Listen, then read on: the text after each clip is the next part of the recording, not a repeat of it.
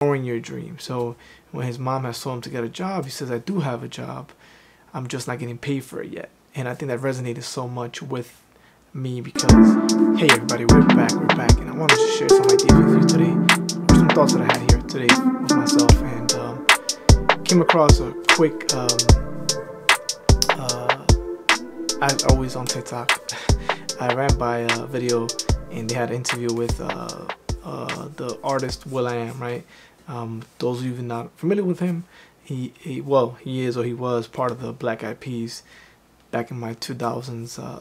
The Black Eyed Peas were pretty popular and have pretty cool songs.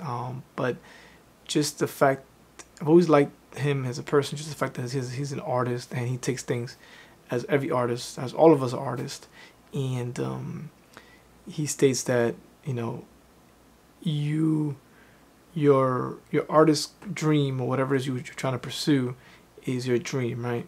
And like reality, as they call it, is like your nightmare, right? Getting just a regular job that you might not care for, and ignoring your dream. So when his mom has told him to get a job, he says, I do have a job, I'm just not getting paid for it yet. And I think that resonated so much with me because as an artist, sometimes you're creating stuff and you're making things and whatever it is. And again, for me, an artist, anybody that thinks outside the box, that does things, creates things that we haven't seen yet, or things their own way, right?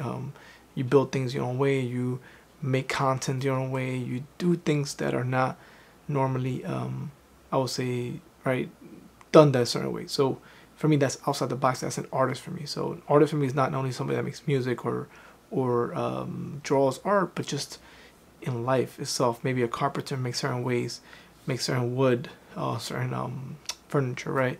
If you're a decorative person or a stylist, you have certain ways of doing your things. So everybody that does that, for me, I think is an artist. So artists, usually we're definitely outside the box, you know, a little bit more awkward, thinking a little bit ahead of the situation, and are always thinking of how to make your own artwork, your own projects better. And at the same time, sometimes when you start off, you're not going to be seeing what you think you will be seeing in the beginning, but eventually you have to just be patient and trust the process. And that's probably the hardest part of it. But I think as you get older, as what I noticed is that you start to realize what really floats your boat, like what it is, how you move, what it is that you do.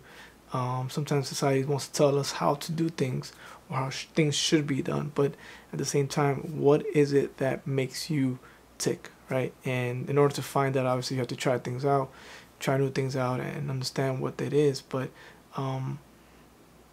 sometimes we don't really know. Sometimes we are still finding our ways, and that's okay too. But if you're in that process where you know what you want to do and you're doing it, and you're kind of not seeing the results yet, if I could share one idea, one advice with you, is just have patience. And at the same time, if you're hearing this or you're watching this video, is because it was needed, right? And I've listened to so many individuals along the way that have heard a video and it's made me think like, wow, it was a coincidence, or was it, right, a synchronicity that I had to hear at that moment? And then certain times I think in life you hear certain things and I think they do affect you somehow. So I hope it does help you and does bring you some light. Have patience with it, right? And understand that when you try something new, you're going to be scared of it. Sometimes certain things you try, they seem so difficult, and you kind of put on the back end and you procrastinate. Once you do it, you know, you realize it wasn't that bad and you could have done it a lot sooner.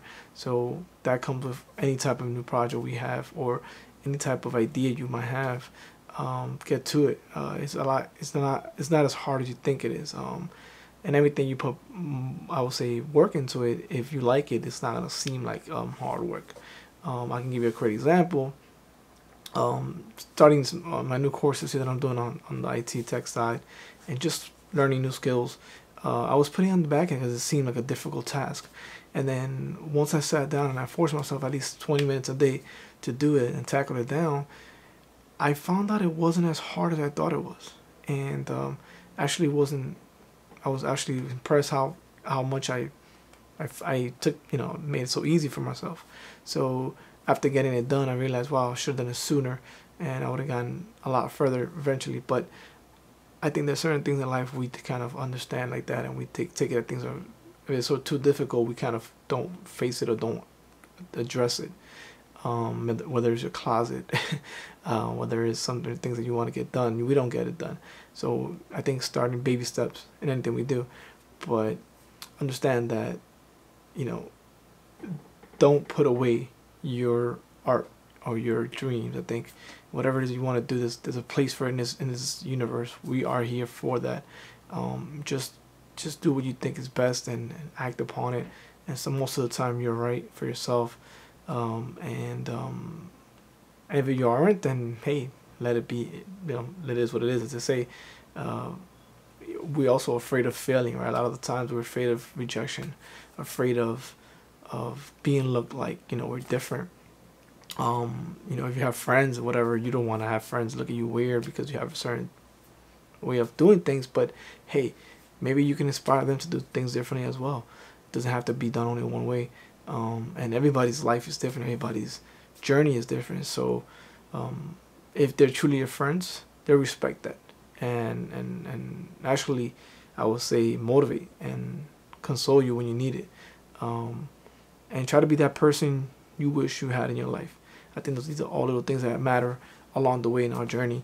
And something I learned today. So I hope if you find the video comes to you at a great time, and I hope you stay with it, and I'll see you tomorrow. Peace.